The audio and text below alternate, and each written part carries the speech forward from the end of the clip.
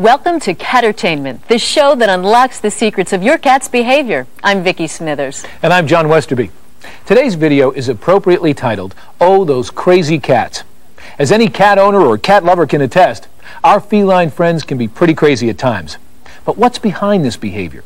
Why do cats dart about, sleep when we're awake, scratch, spray, ignore you one moment and crave affection the next? Today we'll also reveal some secrets to changing unwanted behavior and show how you and your cat can gain more enjoyment from one another. We'll be looking at the history of cats. We'll talk with a veterinarian who'll unravel the mysteries of cat behavior. We'll be visiting cats with famous owners, and we'll be hearing from Dear Tabby, a regular cat-ertainment feature that answers letters from cats and their owners at the end of their rope. And there's even more. Stay tuned for several catnip tips on the care, feeding, and well-being of your cat. Let's get the show rolling with a musical and visual salute as Cat-ertainment presents 4,000 Years of Cats in 2 minutes. It was 4,000 years ago when the ancient Egyptians first began domesticating cats. And it was the beginning of the breeds of cats that do everything from hunt for the evening meal to simply looking blue ribbon pretty. But things weren't so easy for cat-loving pharaohs. Ancient cats weren't quite ready to leave the jungle behind. In fact, things haven't changed much over the centuries. Even today's house cat still has one paw in the jungle. Their behavior is instinctive. When your cat hunts and pounces on a toy during your playtime, they are really working out their instincts as fierce jungle predators. And what owner hasn't experienced their cat's need to scratch everything? Well, that's their way of manicuring their claws and marking their territory. And when your cat stages a huge mock battle with you as their imaginary foe, they are both playing and practicing predatory behavior. Probably the most distinctive part of a cat's behavior is their solitary nature. One minute they crave your attention, and the next you don't exist. But make no mistake, you are the most important creature in their lives. Your friendship and support are your cat's most treasured possession. Even at 2 in the morning when they've decided it's time to play, whether you want to or not. Here again, their nighttime adventures go back to their origins, as does their love of high places. So the next time your cat does something strange, ask yourself what you'd do if you were a couple of 100 pounds of fierce jungle beast. I think the answer is just about anything I want to. And that brings us to our first catnip tip. How to get 7 pounds of fierce jungle beast to behave. At least some of the time. Do cats have a mind of their own? You bet. But there is something you can do to change unwanted behavior. To start, you must be just as clever as your cat. Now take the problem of the cat climbing on everything. Counters, tables, shelves, you name it. It doesn't matter. Your cat needs to have high, safe places to escape to and watch the household. To stop this behavior, put double-sided sticky tape on a piece of cardboard and put it on top of the places you really want left alone. Suddenly, they won't be so inviting. And soon you can remove the tape. Kitty doesn't like it there anymore. Our first celebrity cat, Max, hails from New York City, where he lives with one of America's most famous talkers. Today, he's visiting the set of a television show hosted by his owner, Sally Jesse Raphael. Hi, Sally. Hi, Vicki.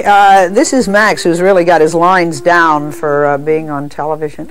Max comes from the SPCA, and he was a gift from my son to my daughter. He was the cat of my daughter who passed away. And when she passed away, Max became an important member of our family. He really rules the roost. We have the largest dog. We have an Irish wolfhound, and Max can hit him in the nose and tell him off. But there's a soft side to Max. Max sleeps on his back with his legs open and his arms out. Yeah, here. And Max cuddles up with our other cat, Ching Mai, all the time.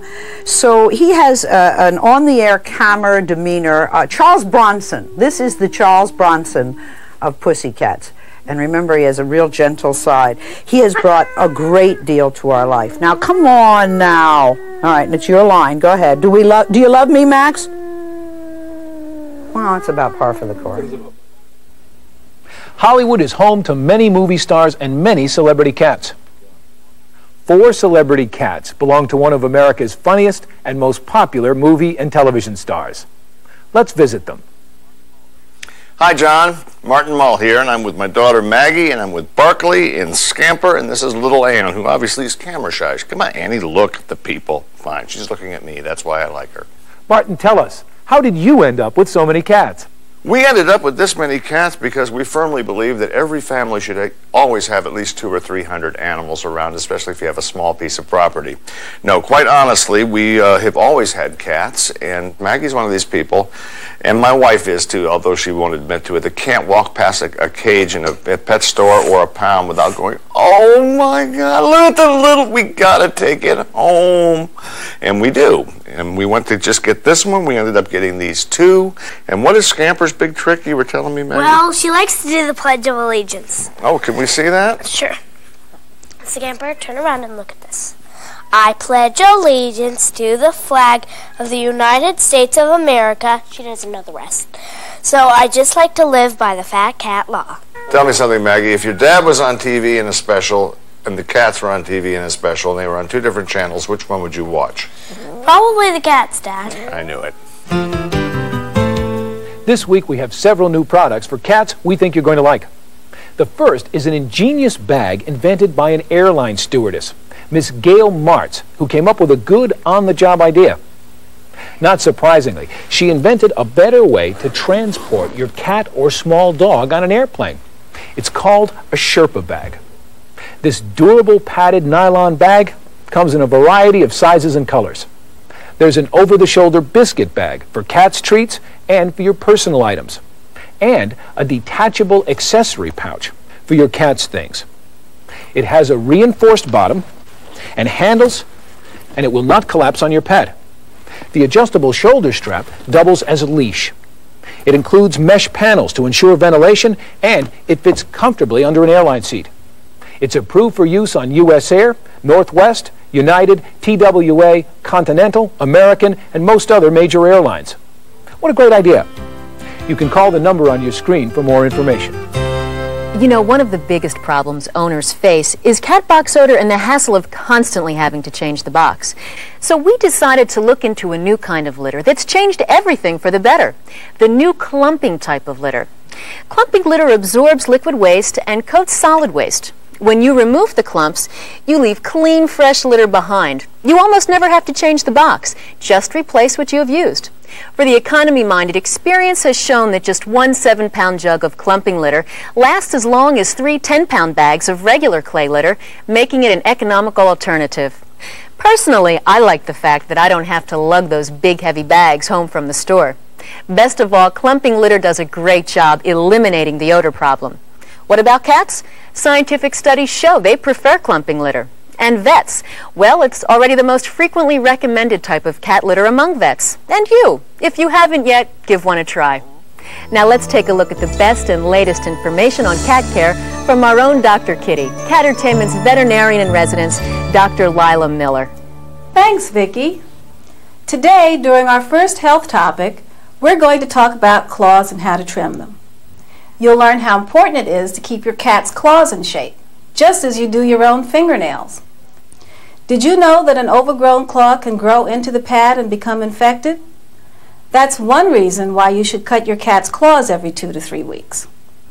The second good reason is that when you keep your cat's claws in shape, you minimize scratching damage to your household possessions. Now here's how to trim. Okay? First, you want to press down lightly on the pad and the claw will become exposed. Using sharp clippers, cut just the white tip. Be careful not to cut into the sensitive area of the pink quick. If you're not certain how to cut your cat's claws, ask your vet to do it the first time and show you how. Now, let's turn to another important subject. A simple home health exam you should be doing on a regular basis. All it takes is 5 minutes. Gentle petting, a look at the eyes, ears, and mouth, and a flea check. These are the parts of a simple health checkup you can give your cat right at home. Your cat will welcome the attention, and you'll discover that it's quick, easy, and fun for you too. Be sure to do it regularly, and you may head off trouble for your pet. First, always touch and feel your cat all over its body, looking for any cuts, lumps, sores, or scars that need to be looked at further. Your kitty will enjoy the massage. Then look into the eyes, the ears, and the mouth, searching for discharges, dirt, swellings, or sores. An unusual or foul odor can be the sign of an infection. Then, place your cat on a sheet of white paper and rub its fur. Okay, if dark flecks appear on the paper, it's a sure sign of fleas. Now, if during your home exam you find a problem, be sure to consult a vet right away. I have 6 basic rules to share with anyone looking for a vet for their pet. First, ask the advice of friends and neighbors with cats. Satisfied customers will always give you full details on why they like a particular vet. Second, ask the people who work at the local animal shelter for a list of vets. Generally, they can provide you with one. You might try calling the local veterinary association to see if there are any complaints on file. Then visit the vet. Is the facility clean? Are there separate caging areas for cats away from the dog's area? Is there a separate admittance area for cats? Also, there are now cat-only clinics. Maybe there's one in your area. Does the vet provide emergency phone numbers? Or do they welcome your telephone calls? And finally, once you've chosen a vet, be sure to visit once a year for your cat's shots and a general checkup. Thanks, Dr. Miller. We'll all be taking better care of our cats. Now, let's turn to a decision every cat owner must make. The issue is simple. We have an overpopulation of cats, and to bring more cats into the world that can never be adopted or loved is wrong. The solution is to alter the cat. Start by asking your vet when to have your cat done. Generally, it's safe to do as early as 8 weeks of age. But be sure to do it before a female goes into heat for the first time, or before the male cat becomes sexually mature. This happens at about 6 months of age. Is it bad for the cat? No. Will they live full, happy, healthy, normal lives? Yes. And it will make life with your cat easier, too. Spaying and neutering can stop unwanted spraying behavior by male cats and eliminate noisy episodes of crying by females in heat. Check with a vet or your local animal shelter to make arrangements to take this important step for your cat's well-being. Now, on the lighter side, let's find out what all those crazy cats are up to.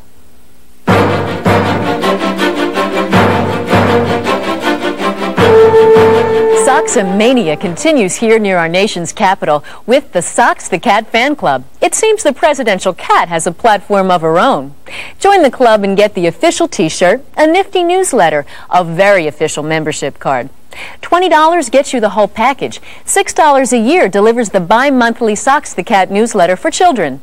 Here's where to write. Socks the Cat Fan Club, care of PSP, 611 South Ivy Street, Arlington, Virginia, 22204, or call 1-703-920-5193. Now it's easier than ever to keep tabs on the first tabby.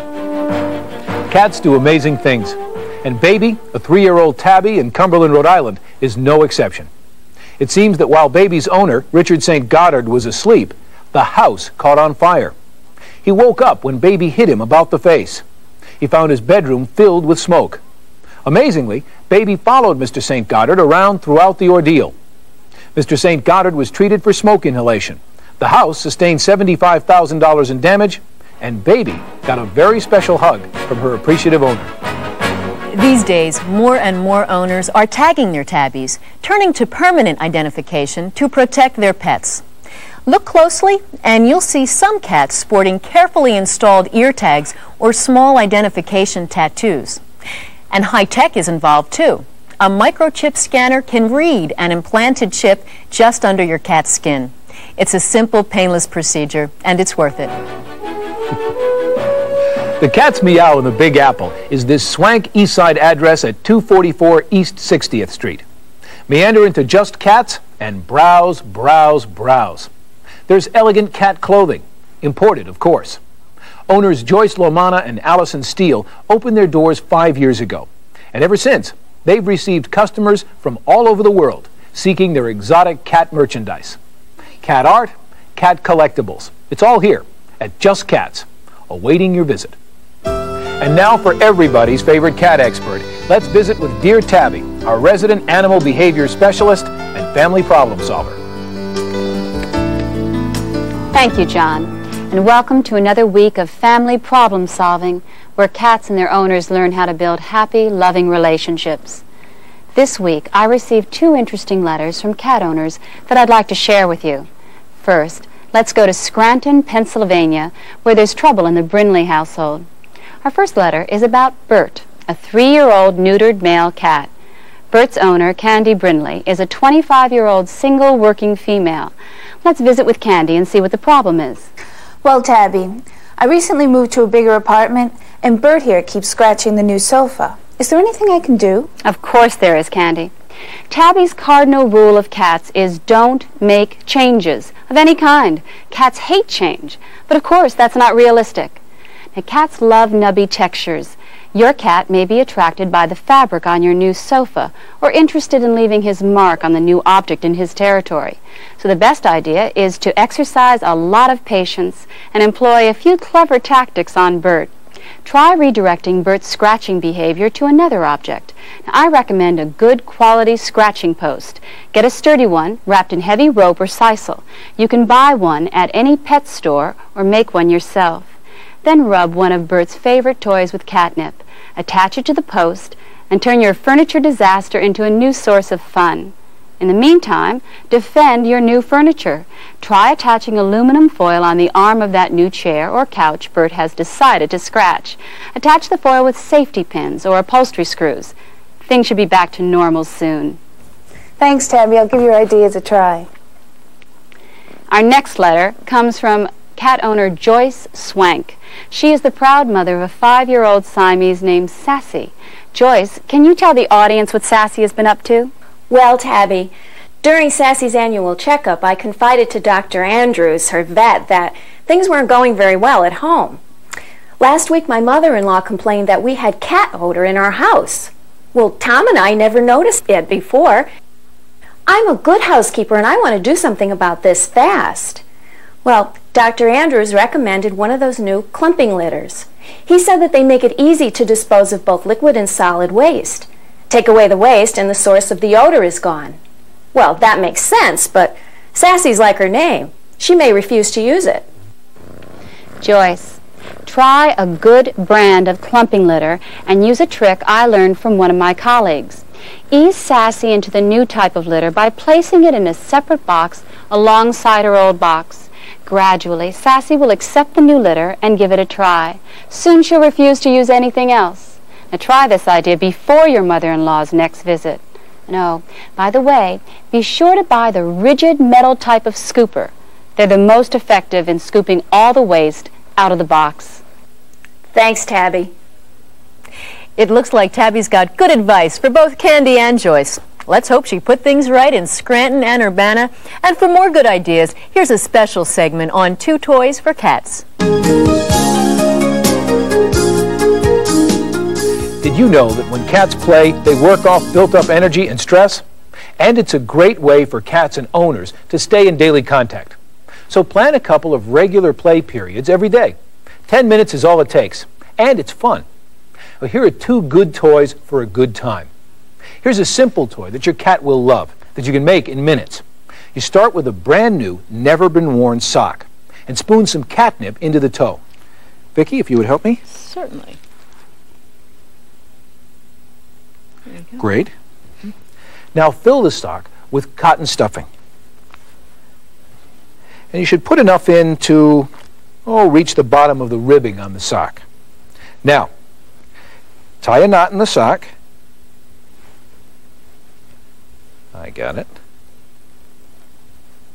Excellent. Perfect. Now, take a string and tie it around the knot. You can make a bow out of it. Thank you very much. Decorate your sock to look like a mouse. Invite your cat to play and watch the fun happen. Here's another great toy idea that's even easier to make, and it's sure to please. Vicki? Take approximately 1 yard of heavy, stiff wire, something with a lot of spring in it. Your local hardware store will have it. Wind the wire around the end of a 2 to 3 inch piece dowel to serve as a handle. Attach a bit of cloth, ribbon, or twine to the other end. Then twirl the handle between your fingers. The other end will come alive, enticing your cat to jump, stalk, and pounce on it while you have a good laugh. Well, that's our show for today. We thank our special guest, veterinarian Dr. Lila Miller, and our dear Tabby for their words of wisdom. We hope you've learned a lot about what makes your cat purr and why your cat behaves in certain ways. Remember, a little understanding and patience goes a long way. Taking special care of your cat pays big dividends for everyone.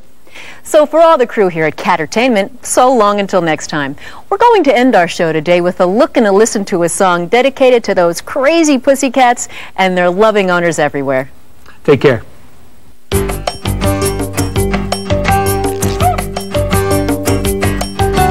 Put yourself in the pussycat shoes, pussycat highs, pussycat blues. Pussycats, strange creatures they be. Kitties don't think like you and me. Oh, pussycat, be a good friend of mine when I treat him good. He's feline fine. Oh, pussycat, be a good friend of mine when I treat him good. He's feline fine.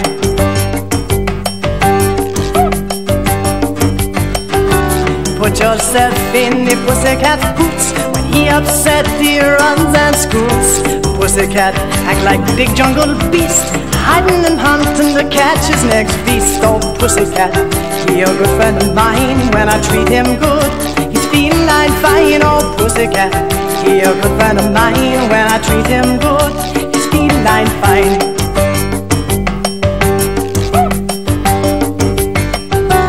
Pussycat sleeping through the whole day. You come home nightfall, you're ready to play.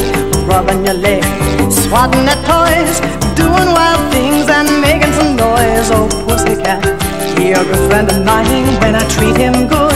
He's feline fine. Oh, pussycat, he a good friend of mine when I treat him good. He's feline fine.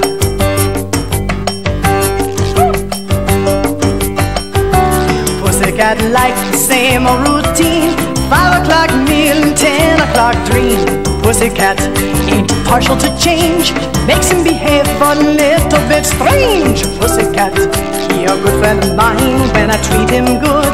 He's feline fine. Oh, pussycat, he a good friend of mine when I treat him good. He's feline fine.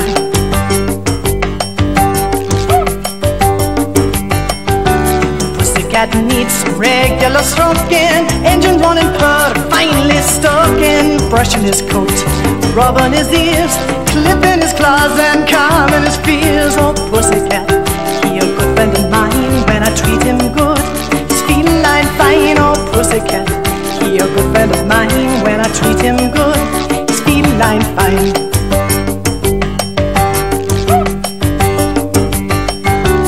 If you be wondering what pussycat do, things that amaze and please me and you, invite kitty up to sit in your lap, 'cause nobody loves you like your pussycat. Oh, pussycat, he a good friend of mine when I treat him good.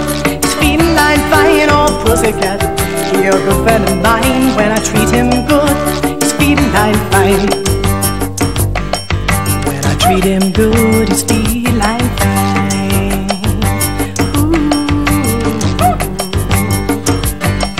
Now you be nice to that pussycat.